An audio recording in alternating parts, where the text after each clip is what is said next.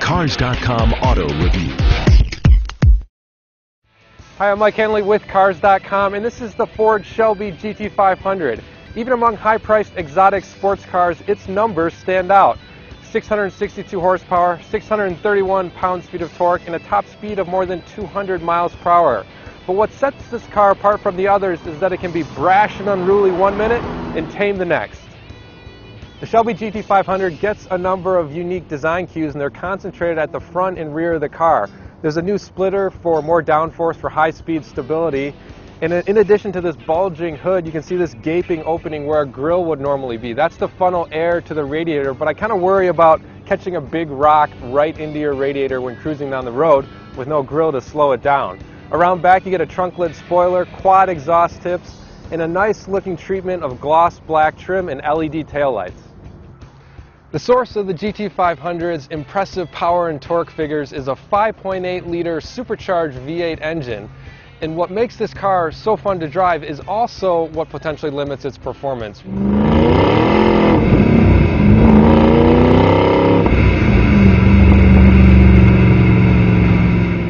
When you step on the gas in this car, it's really easy to make the rear end step out. And while it's fun to do that all day long, it limits how much of that power you can put down to the rear wheels.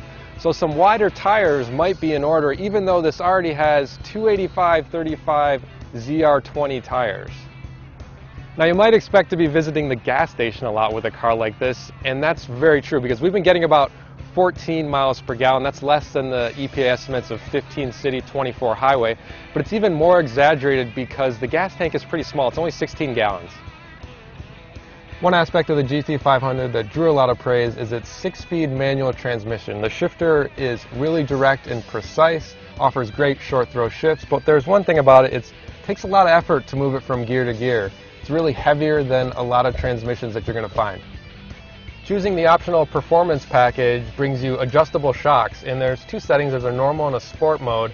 And in normal, it's actually pretty livable for highway driving. It's firm, but it's not too punishing. Change it to sport though, and it gets noticeably firmer, definitely a more rocky ride. I like the simplicity of the Mustang's dashboard layout with its easy-to-use knob controls, and the Recaro sport seats in this car drew praise from reviewers. Now, they're optional, but they offer a lot of comfort and support for performance driving. What could be improved is the gauge layout in the Mustang because they're kind of hard to read when driving at night. Like its less powerful Mustang siblings, the Shelby GT500 stands out for its nimbleness and driving fun among muscle cars. And the massive power under the hood means you can connect with your inner hooligan whenever you want. Among sports cars today, that's a rare treat at any price.